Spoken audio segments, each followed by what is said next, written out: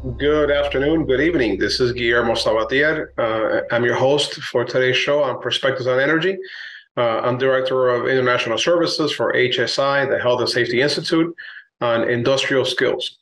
And today we're going to be talking about DER, Distributed Energy Resource Integration, otherwise known as DERs. So I'll be using that acronym quite a bit. And we'll see how the industry is going to manage this integration, right? What we've done so far, and where we're headed, and what we're looking at in the future. Definitely a lot of variables in here, and a lot of things to discuss. So we're going to be talking about a few different items in here. Like I've got a few bullet points that I given myself to cover. Number one, what is it? Right, we're discussing defining what DERs are, what DER integration is, and we'll cover a little bit of that. After that, we'll talk about how much penetration we've had so far and what that looks like up to now, and how much more of a widespread penetration we expect in the next 2, 5, 10 years. The next topic we'll talk about is, the modeling and planning studies, right? Like any engineering job, you're going to be presented with challenges as far as how this particular new resource will impact your day-to-day operations. So planning long-term is a challenge, and modeling it as well, but also day-to-day is going to present itself with some certain challenges when it comes to figuring out how to plan and operate your system. The other issue we're going to have, of course, is understanding, right, how this will benefit the utilities, how it will benefit the consumers, how it will benefit the industry, right? That's the other topic. And then the very end, right, we will talk about the potential of specifically consumers, right, when it comes to peer-to-peer energy marketing, possibility of being able to sell power and buy power between yourself and your neighbors, or yourself and this whole pool of DER energy producers at the residential level. For the most part, those are called prosumers. Okay, so let's dive right in, right? So what is a DER, a distributed energy resource? So that could be anything like a solar array on your roof. It could be a regular old reciprocating engine generator that you have on your house that runs on diesel or gasoline or natural gas. That's an example of that. You can have battery banks that are already installed, like a Tesla Powerwall, for example, at a residential level. Or that could also be, for example, a heat pump system, right, as well. So those have been around for a while, but those are now getting popular again with how they can reduce the amount of power that's expended. They can store some energy, or more importantly, they can actually release some energy back into the system. And the other thing, of course, is which is becoming really, really interesting, is the advent of electric vehicles and how that can be tied to the grid by the form of distributed energy resource management, right? Such as the availability of them at some point serving as energy storage. So the likelihood of people installing batteries in a house is not as high as the likelihood of people buying EVs, electric vehicles, and then charging it at home during peak or off-peak hours, right? So given that type of likelihood, now we're looking at the possibility of the distributed energy resources now being encompassed into the idea of not just solar panels on your roof, but also your electric car on your driveway or your garage. So that's definitely going to be something that will be considered a DER at the residential level. So an example of that. So one of the things that is the terminology is, we all became consumers of electricity, right? But once you become but you also produce electricity, you produce more than you're consuming. Before you get to that stage, you're somehow offsetting the amount of power that you're consuming because you're producing your own power. Once you get to the point where you have a net positive generation of power, where you're actually feeding power onto the grid, now you're becoming a prosumer, which is both a producer and a consumer. And of course, that all depends on what time of the day you're looking at, right? So that's basically what it is in a nutshell.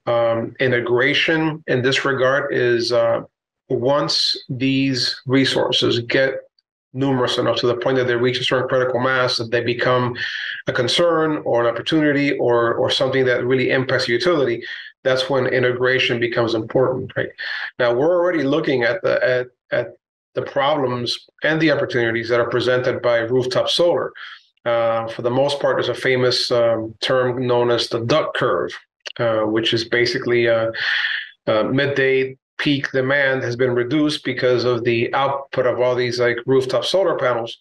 Naturally, that reduces the amount of power being consumed. So then you have, for example, the load curve is not going to be as high as it was forecasted. So at around 10 a.m., the load just dips and it comes back up again right before sunset. So ultimately, the load curve takes the shape of a duck, which hence why it's called the duck curve. So that in itself, each year, as more and more solar panels are installed, that the back of that duck curve gets lower and lower on that graph. So until eventually you will get into a problem of getting into a valley issue in the middle of the day. Most utilities have a valley issue at night, usually when everybody's gone to sleep. There's not that much demand for power. They've had to cycle generating units to be able to get rid of that excess power because they don't need it, and they're just basically running the base load units that are usually, like in most cases, nuclear or hydro or something that is rather inexpensive but rather large and difficult to cycle off and on. And a lot of places those are the large nuclear plants, right? So they comprise the base units. In different parts of the country, that's also the large coal units, right? So usually cycling those or even redispatching those becomes cumbersome. So as we replace most of our coal fleet with natural gas, that those units are still rather large and difficult to maneuver, even while burning natural gas. So part of that base load gets affected during the day now, when you actually get to the point where some of these valleys are actually lower than in the day than they were at night. And we're seeing some of that happen already in places like California, places like New York, and places like even in the Pacific Northwest, where they have a lot of solar facilities, and even in Texas, where they had the same issue with plenty of solar facilities that was creating a valley problem in the middle of the day for them. Right? So where are we when it comes to penetration? Well, we're talking about how the load curve has been offset dramatically by the penetration of rooftop solar. And somewhere about 20 or 30% at this time, right? We're looking at like another 5 or 10% increase year over year when it comes to the rooftop solar installations. Along with that, we're going to see quite a bit of batteries also installed, whether it's electric vehicles, which would be the main driver, or it could be static power wall type of setups that you have in your garage, right? So there, the limiting factor, of course, will be cost and will be availability, given the fact that we don't have an infinite supply of lithium batteries so there will be other type of technology that we're going to see being deployed. But for the most part, when it comes to vehicles, you're seeing that in itself is becoming a limiting factor. Now, there are certain incentives, given the fact that some utilities, of course, are getting to the point where they are looking at maybe giving incentives away when it comes to having you install EV chargers at the residential level. Like certain companies here in Florida, for example, are giving you the incentive of covering the entire cost of the hardware, the labor, the permitting of installing a level 2 charger at your house, and also giving you unlimited off-peak charging for your EV, all for about $36 a month with a 10-year commitment. I can personally tell you, charging my vehicle, my EV, runs me about $120 a month, and we use it a lot. So that's definitely quite the savings there, and it'd be really worthwhile. So with that kind of incentive, I can definitely see people inching that much closer towards making that decision and getting an EV, right? So the other challenge here, right, is the next topic that we're going to discuss is the whole modeling and planning study issues, right? So when it comes to modeling this type of resource in the past, so far, all they've done with it is really treat it as negative load. So as a distribution circuit usually is radially fed, as they go out from the stations to the feeders to out the laterals and the different circuits, power flows in one direction from the source to to the load, right? In this case, now we're looking at what's happening is that for the most part, some of these rooftop solars, all they've done is really offset the amount of load being served because the customer is basically supplying their own load with their solar resources. As more and more of this grows, eventually you're going to see, of course, depending on the amount of real estate they have on their roof when it comes to solar panels, or they install more efficient panels, yeah, you may get to the point where certain times of the year, if they're not running air conditioning, for example, or there's not a lot of load in the house, they may get to the point where they may be at the point where their power is flowing back up the feeder, back up to the station, and back up through the transformer and into the transmission system. This is, of course, a concern for the electric utility planners, especially the transmission planners, right?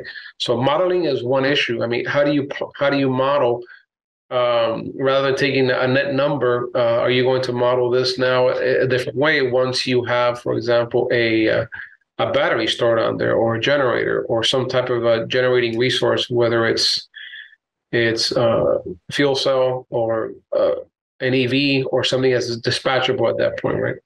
So that's going to be one of the interesting challenges. There's quite a few algorithms right now. There's a lot of studies going on in place to figure out how this is going to be done. Ultimately, there are definite advantages to getting ahead of this. Specifically for the utilities, if they got ahead of this, and we'll cover this later on in the segment, but they can definitely use this for their advantage if they are the ones that are managing the incentives and they're managing the rate of adoption. If this gets out of control, then it becomes much more difficult to manage for them, especially when it can really shift the flows on a distribution circuit that's usually only flowing in one direction. So that could be a challenge as well. So one of the biggest issues here, of course, is planning the system from day to day.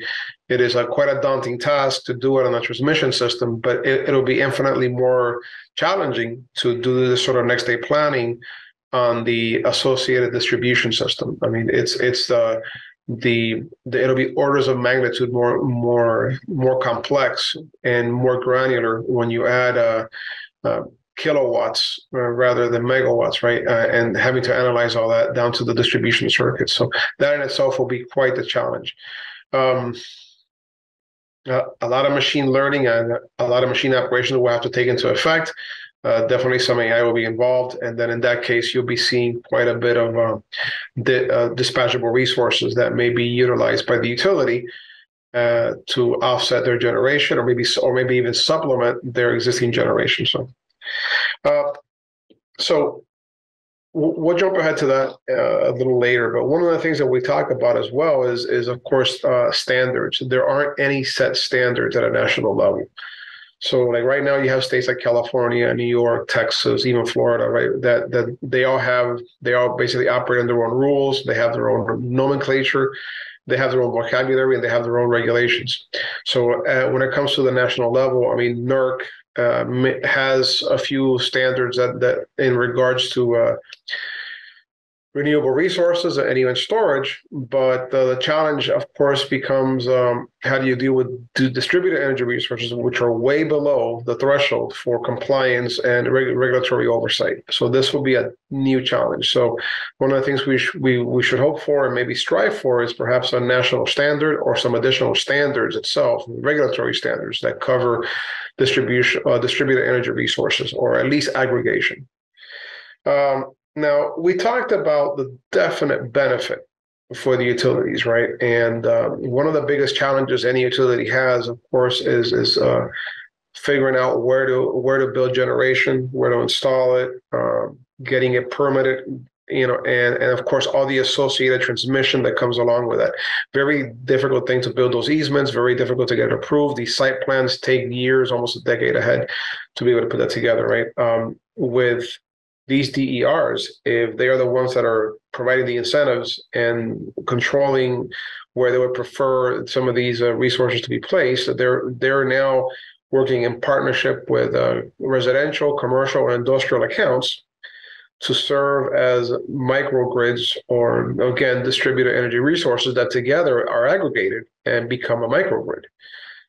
Perfect example of this is a couple of pilot programs that already have happened in the west coast of the U.S., where they are looking at, well, they've already done this pilot test where they were dispatching the electric vehicles as a 15-minute generator, right? Meaning they were discharging over a period of maybe 1 hour, right? And they didn't use the entire capacity of the battery. They were just using it to supplement, for example, the generation that the utility didn't have. The other interesting benefit there is also emergency power, right? So when you have a certain loss of generation, you can call upon these different resources that are at the residential level and use them as an aggregated generator. So it'll be interesting because that could present itself with a certain type of level of reliability in if it's managed correctly.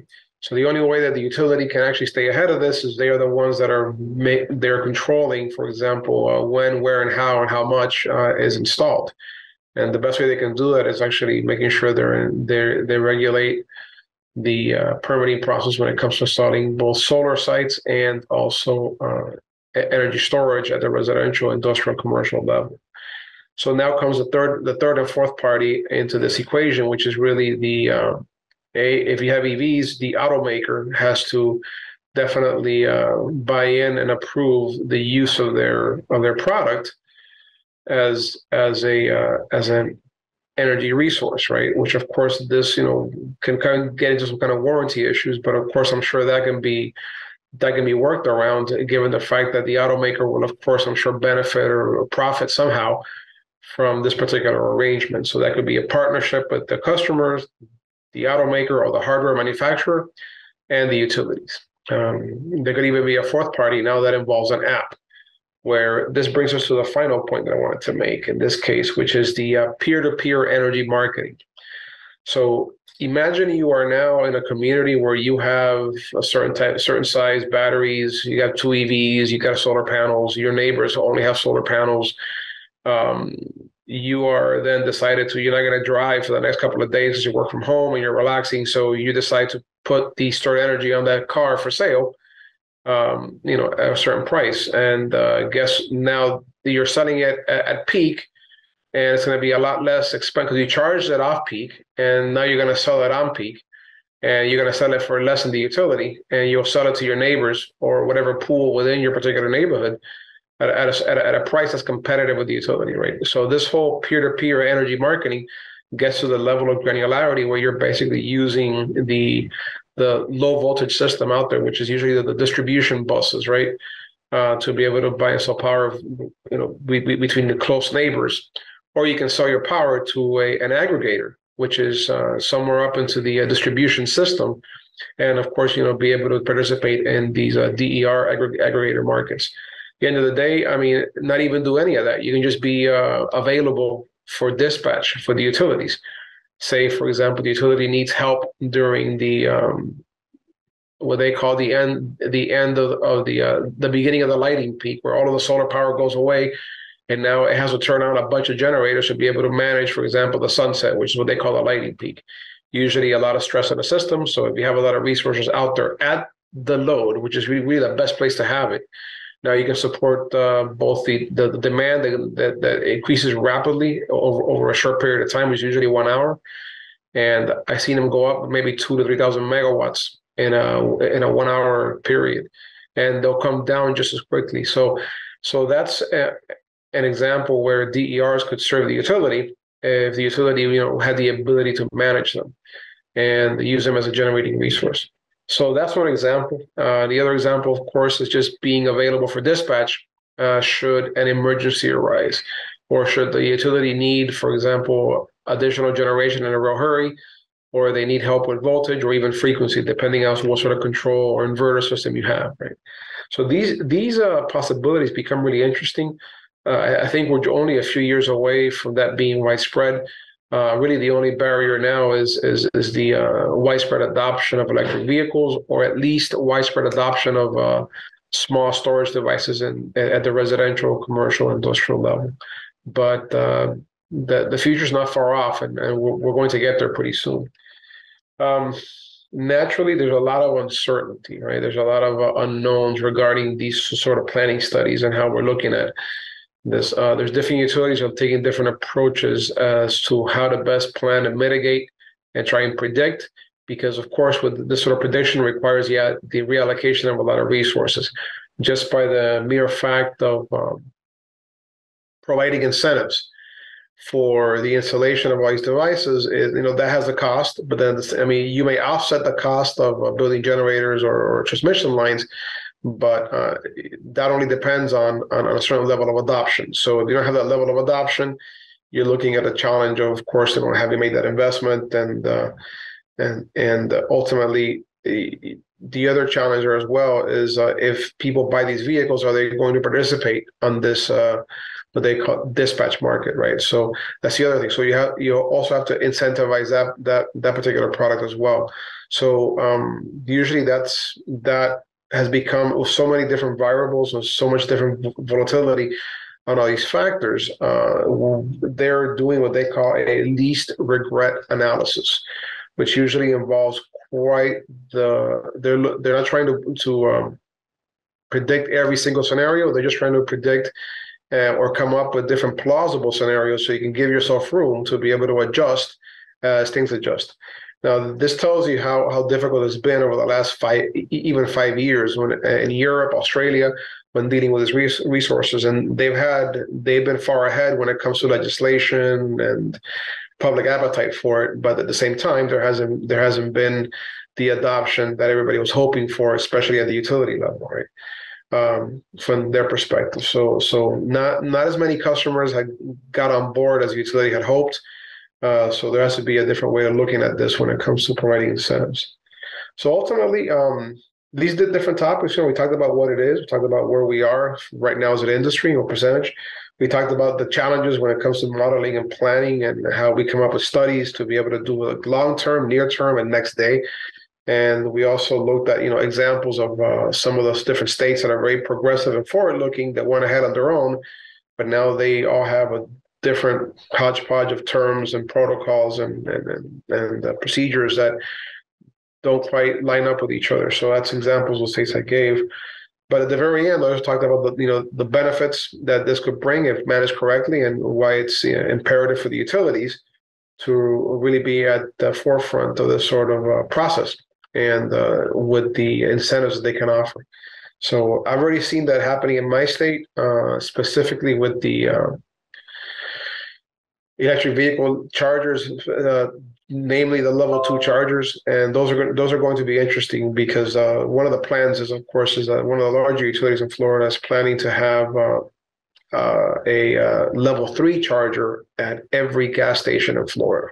So that could be a monumental shift when it comes to range anxiety for most of these prospective EV owners. So once you have the availability of charging your car anywhere you go, or anywhere that there's a gas station, then that sort of abates and alleviates some of that fear and anxiety when it comes to owning an EV.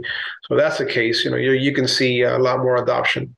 But along with that, something everybody always talks about is, can the utility handle, can the system, can the grid handle all this additional load? And when you look at it, it's almost as if think of it, charging an EV, it takes about maybe 2 to 4 hours. Think of it as running your dryer for 2 to 4 hours. That's how much load you put on the system. So it is significant, right? But so it requires a little bit of planning, a little bit of preparation, which is why some of the utilities now are deciding when you can charge your vehicle, and it'll usually be off peak, which of course helps them deal with their valley issues. So again, that's another idea when it comes to DER integration is, learning how to manage this resource, and to benefit the utility and benefit the grid. Right? So hopefully we'll have another segment on this particular topic as things develop. But I will be attending a few seminars coming up on specifically DER integration. So whatever I learned there that's different from what I talked today or new, I will be sure to have another segment that will discuss this even further. So once again, I look forward to sharing this. I know that the people in Hawaii and of course the rest of the world are always interested on renewable resources and getting towards that not just net zero, but real zero, right, when it comes to generating energy and using energy. So this place like Hawaii, for example, this is really important. So again, thank you all for your time today. I really appreciate the presence, and I look forward to some of the questions, hopefully in the comments below. So I'll try and get to them and answer them as much as I can. And I look forward to any and all questions. So have a wonderful day. And this pretty much concludes our show for today. Thank you and have a good night.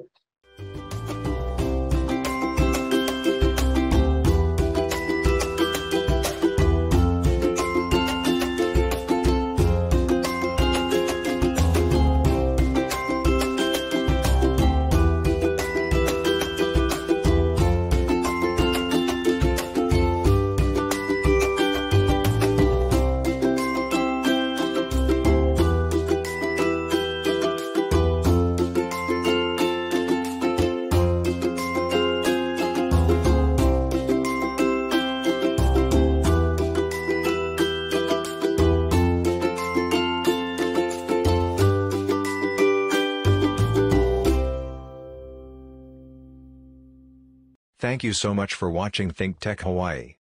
If you like what we do, please like us and click the subscribe button on YouTube and the follow button on Vimeo. You can also follow us on Facebook, Instagram, and LinkedIn, and donate to us at thinktechhawaii.com. Mahalo.